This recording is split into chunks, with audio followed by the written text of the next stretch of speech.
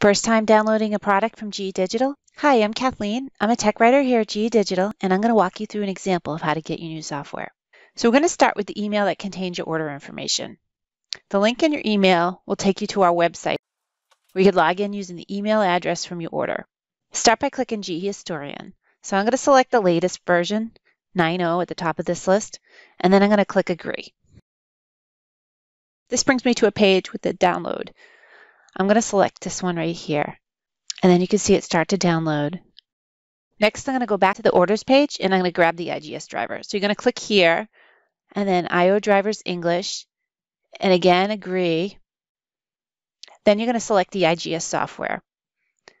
And at the time of this video, IGS version 768 is the latest and greatest, so we're going to select this one. And then you can see it start to download. Then we're going to go back in the browser to the orders page again, and we're going to select iFix. So again, we're going to select the latest version at the top, which is iFix 6.5 in this case. Click Agree, and then you're going to see the iFix ISO start to download. Finally, we're going to download the Common Licensing Installer. You could get this from any of the product folders. It's the same one for all of them. After all the downloads have finished, you're ready to start installing your software. This concludes our walkthrough. Thank you for watching.